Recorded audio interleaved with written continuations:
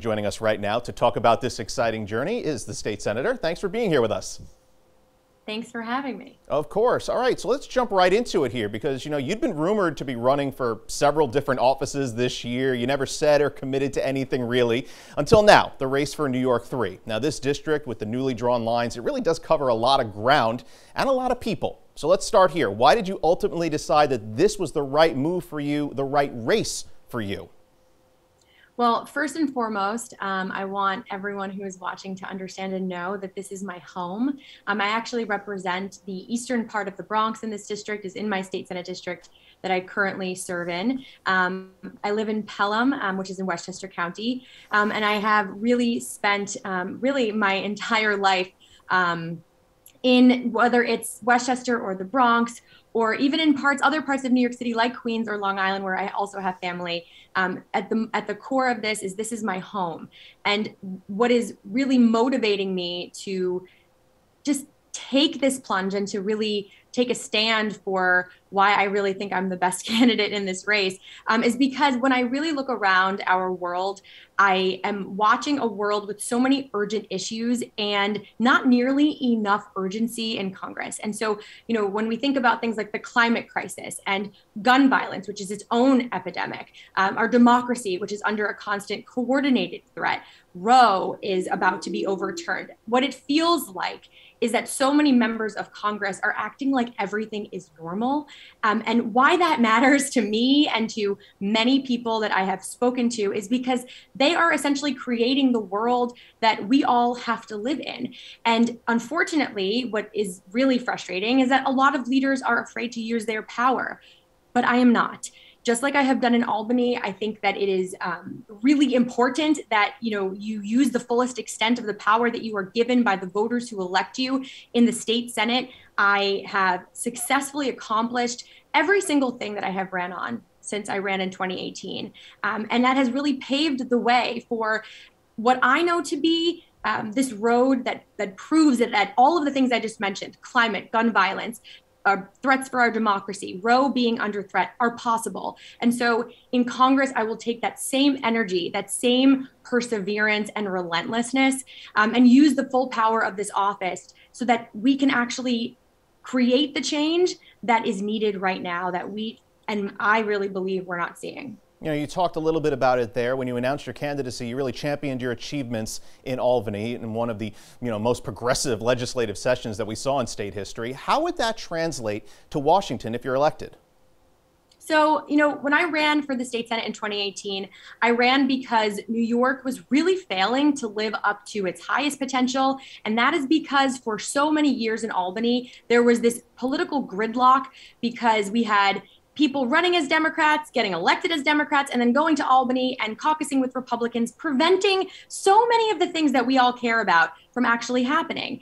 And since the year that I unseated one of the most conservative Democrats in the history of the state, what you mentioned, which is true, is that we had one of the most prolific and progressive legislative sessions in the history of, forget about just New York State, in the history of all state legislatures across the country. We passed things like the Reproductive Health Act, which codified Roe v. Wade. We delivered on full funding for our New York schools, not just in New York City, across the entire state. We passed incredibly strong and also important gun safety laws, criminal justice reform, the most aggressive climate change law in the country. And so because we've made this progress in Albany, what I know to be true is that New York, being the leader that it is, not only for the country, but for the world, is a place that proves what's possible. We did it in Albany. This can happen in Washington on the very same issues that I have mentioned on the national level. And that's exactly what I want to do. And so I think having the experience of really these 4 years of even though we have a supermajority, every single issue that we take on is like its own mini campaign, an own set of fights that we have to engage in. Because I will just remind your viewers that we had a governor who was not always willing to work with the legislature. So there were a lot of challenges that we faced. And I think that there's a lot of similarities between really, unfortunately, what is being experienced in Washington, which is gridlock. And honestly, again, I can't underestimate or really underemphasize this enough. Urgency. There's a lack of urgency. And I think I have acted with incredible urgency around all of the issues that we've worked on.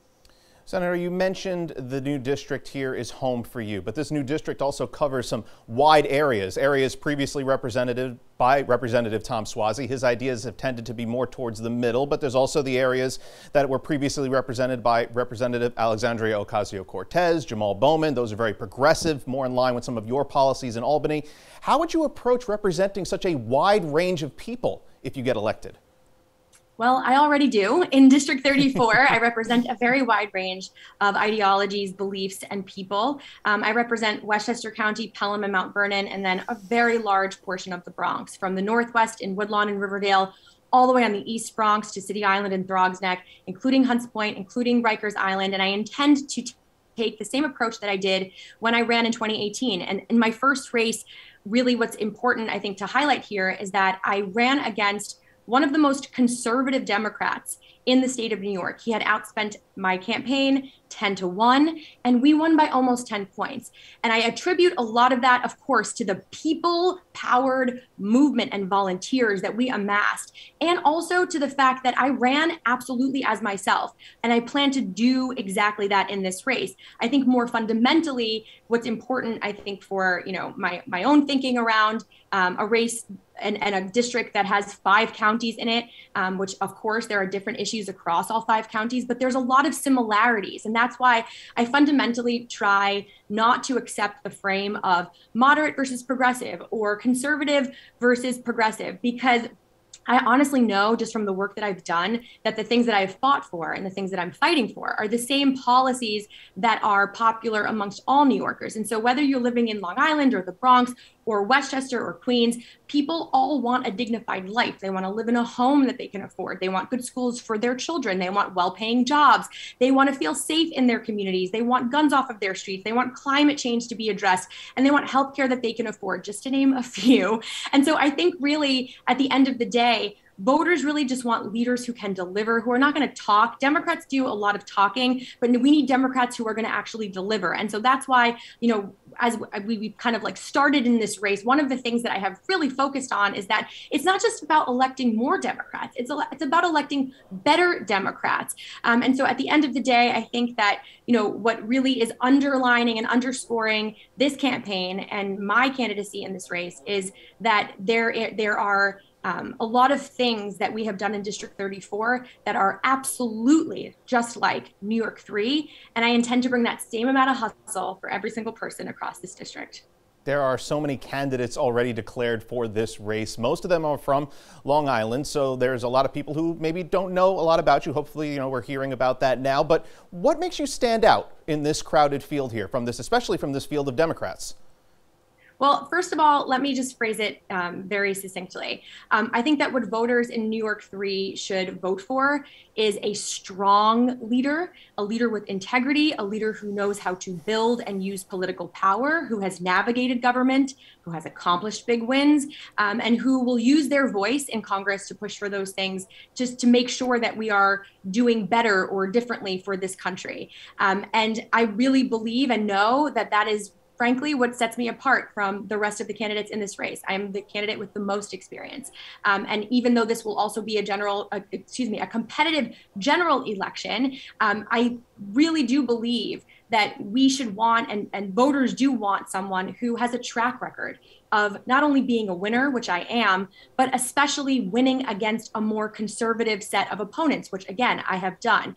I think right now in Washington, so many people are willing to distort facts based on their political positions, which is a very sad reality. It's something that causes me to have a lot of heartache many days. They're really focused on, unfortunately, the wrong things, their political interests. And really where my candidacy and my just identity and leadership shifts from what we're seeing is that loyalty to your own political party, what we're seeing, is more important than protecting constituents back at home. And that has never been a stance that I have taken. And it's not to say that I'm not proud to be a Democrat. I sure am. I've been a Democrat since I was 18 years old and able to actually register to vote. But at the end of the day, I think what's really important is that I have proven that I am committed to being a leader that not only will not back down, but also puts truth and integrity over loyalty to a political party, because that is where there is a shortage in Washington. And that is, I think, what is most needed from our leaders if we want to actually lead into the future and to create the world that we all say that we want to be created. You spoke about leadership there. The previous leader of this district, Representative Swazi, he said he's not going to support your candidacy for this seat. He even went on to say that he's looking for people who are willing to work across party lines. I wonder what your response is to that. Do you feel as though you are able to work across party lines? So I don't think that the former rep or the current rep, because he still represents this district, has been really paying attention to my record, because for the last 3 years in the state Senate, I think what I have proven the most is that not only can I deliver results for New Yorkers, whether it's, again, expanding voting rights, passing climate reform, codifying Roe v. Wade, fully funding public schools, not only in District 34 that I represent, but in New York 3, where he represents, making sure that we're actually providing tax relief for the middle class and middle class families. I have worked alongside all of my colleagues in the state Senate to deliver all of these big wins. And frankly, in Albany, Democrats have a supermajority, so it's not required to work across the aisle to pass legislation, but that doesn't mean that I haven't. And so as chair of the Ethics Committee, I have led many efforts to root out corruption in our government, which unfortunately, Albany is still notorious for being corrupt. I do think that we've made it a bit better, and it's trending in a better direction. But I've done those things, and those things have been possible by partnering with Republicans to get the job done. And I think that ethics is a perfect place where we would hope that whether you're in the Democratic Party or the Republican Party, you could agree that you want your government to not have corruption and to have transparency be the thing that is leading, versus what we've seen, unfortunately, throughout so many of our leaders in our government in Albany. One of the very first criticisms that was directed your way after you announced was your stance regarding police funding. Back in 2020, you had tweeted in support of defunding the police, but as we sit here right now in 2022, are you still in favor of defunding the police, or do you feel as though there's a different approach to be taken to police and public safety? Well, first of all, thank you for bringing up this topic, because I think sometimes it is challenging to be able to have an honest and earnest and good faith conversation around police reform and accountability. What I know that we have to focus on is how best to help the police that we have and the force that we have deal with the rising violent crime. And at the same time, we can also reduce police brutality, and that these things are not incompatible. And I think that the defund phrase, unfortunately, really does prevent us from having that conversation. And so I've grown not to love the phrase, even though I understand what is behind it and the purpose of it. When we say defund the police, what do we mean? We mean focus resources on things that historically have been under-resourced, that we know can actually solve for violence in the future. A lot of the conversation around gun violence and police reform and police brutality, unfortunately, is really focused on what happens after the gun goes off, instead of what happens before the gun goes off. And so I, of course, value the lives of our police officers. My own grandfather was a decorated police officer in the New York Police Department. He was one of the most decorated in the history of the department. And that was something that was embedded in me as a young person because of his experience there and how that allowed him to lead later when he then decided to run for office. He was shot and stabbed 10 times in the line of duty. And so we've grown to have a reverence. But what my family has also taught me is that in order to be able to have systems that are accountable, we have to tell the truth. And so the reality is that police officers are tasked with jobs and responsibilities that they should not be. They are expected to solve problems that are frankly beyond, I believe, what they signed up for this job to do. And so when we ask them to really focus on mental health issues, when we ask them to, deal with the homelessness crisis, these are things that also prevent them from solving gun violence and other violent crimes like rape. And so what we do need to do is make sure that violent crimes are actually solved. I mentioned that just one sentence ago. And the reason for that is because I believe that that is what police officers are meant to do. Only 30% of shootings in New York City were solved last year, and only 40% of rapes were solved in New York City in 2020. Those rates need to be 100%. We have to remove police from addressing mental health crises. We have to make sure that there are healthcare professionals with adequate training, to make sure that every single school also has counselors that are accessible to students. I mean, these are common sense basic things, and yet we don't put our money there. We also need to make sure that we're removing police officers from enforcing things like traffic laws or giving tickets for expired meters. They should be focusing on the most important ways that they can help to keep our communities safe. And I think that, frankly, we also need to address the root causes of violence and public safety. And this includes looking at things like income inequality. It includes things like homelessness and the crisis surrounding those who are unhoused, expanding access to healthcare and to mental health care services. All of these things really are the whole picture. And unfortunately, when we talk about this issue, we are talking about it in such a narrow way that we're actually preventing our own selves from getting to the root cause of what is causing the gun violence epidemic, as well as, frankly, the spikes in crime, not just in New York, but across the whole country.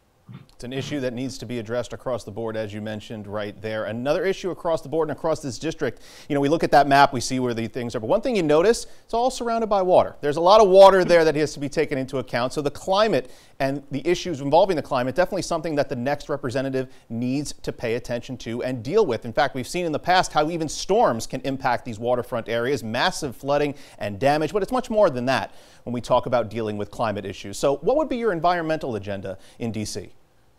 I'm so glad that you asked this question, because what a lot of people don't know or realize is that I spent my early years as an attorney working in the governor's office of storm recovery to help New York rebuild after Hurricane Sandy. And that included a lot of the coastal communities that are in Long Island. And much of New York 3, this district, the coast, is really, you cannot ignore the climate crisis, because if we don't address it, this will be a district that is almost 6 feet underwater if we don't act with urgency. And so some of the things that I and have prioritized in the state, but will continue to prioritize at the federal level in DC, is things like electrifying our entire grid and our entire system, building a 100% zero carbon electricity grid, making sure that we are exploring direct carbon capture to reverse things like the climate crisis. I mean, it means also investing billions of dollars and creating, jobs as a result of it, but really thinking about hydropower, wind, solar, modern nuclear.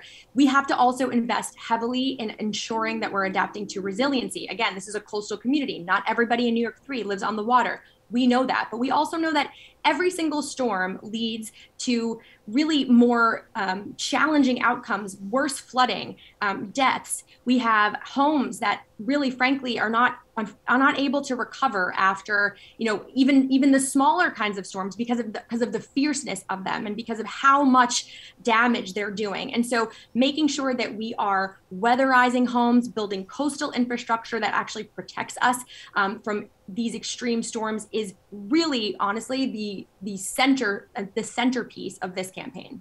I want to get through as many topics as I can in the time we've got left here. I want to talk a little bit about voting rights here. It's something I know that you're passionate about. Do you support the voting rights reforms that have yet to be passed in Congress? It is more election reform needed going forward. I absolutely do.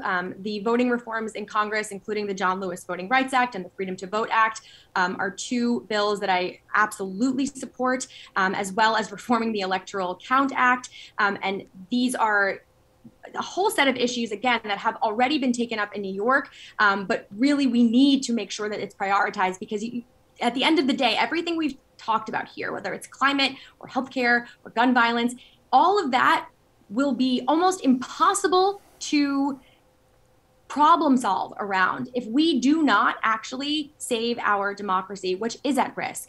And so it's not hyperbolic to say that. And so I think that it's important that Washington have more Democrats that are ready and willing to make this one of the most important issues of not only their term, but frankly, for the next however many years it takes to defend against, unfortunately, a coordinated campaign to undermine our democracy.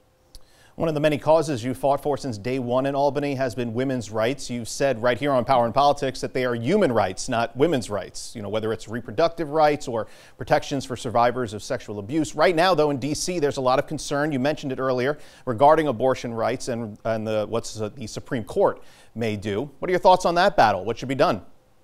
Well, I will tell you that, the fight for codifying Roe v. Wade was really one of the motivating factors for what got me into my race in 2018. And that is because the Reproductive Health Act, which would codify Roe v. Wade, which we did do, was being blocked by a group of very conservative Democrats who stood with Republicans and were frankly standing in the way of passing that bill. We're, as you mentioned, many months away, although it seems like it inches closer and closer from this conservative majority Supreme Court overturning Roe, which was something that I used to say every single day on the campaign trail in 2018, that it's not a matter of if, but when Roe was overturned. And I frankly am really just alarmed at the speed at which Republicans have attempted to pull away this fundamental right and really just annihilate, frankly, a woman's right to choose. And so in Congress, I will absolutely fight to codify Roe. It will be really, I think, at the center again of what I will fight for. It's important that we do this at the federal level. I will just remind everyone that we have a Democratic majority in both the House and also the Senate, and we have a Democratic president. And so this is something that all Democrats should be really not even fighting for, but prioritizing, because I don't think that if you are a Democrat, you have to be fighting for it. I think it's part of your values, but we have to be prioritizing it to make sure that we protect the right to an abortion for all Americans. We've spoken about a lot of issues here, but in regards to the East Bronx specifically in that area, are there any issues that you would make a priority in D.C. specifically for the people of the East Bronx? Yes. So, I mean, in addition to the issues that I mentioned previously, including climate change and voting rights and codifying Roe and public safety, the East Bronx is a place that I have been serving in for the past 4 years. And it has really shown me an entire range of issues that I think, frankly, resonate across not only just New York 3, but I think across the whole state. I am a millennial. I think our generation has experienced so many economic crises that it's almost hard to count them. And frankly, hopefully we don't have to encounter more, but who knows what will be coming down the pike when it comes to our economy. We hope, again, that it will continue to increase and improve and create jobs. But we are the generation that has unfortunately experienced one economic crisis after the other. And so what we need to do is make sure that our young families actually have the ability to afford a home and also have a savings, which means having access to good, well-paying jobs, making sure that the child tax credit is actually permanent, passing universal child care, because this is part of an economic policy. If people can't have a place for their children to be taken care of, a lot of the times they leave the workforce, and a lot of the times that actually happens to be women. We've had 1 million women leave the workforce since COVID began. Making sure that we're focusing on things like raising the SALT cap to help middle class and first-time homeowners, and building a larger and greater housing supply so that we can actually have the home prices be more affordable. One thing I will also say is that it is not ever lost on me, and I always want to center this in my conversation when I talk about the Bronx, that the Bronx has been the hardest hit when it comes to the pandemic, not just in New York City, not just in New York State, in the entire country.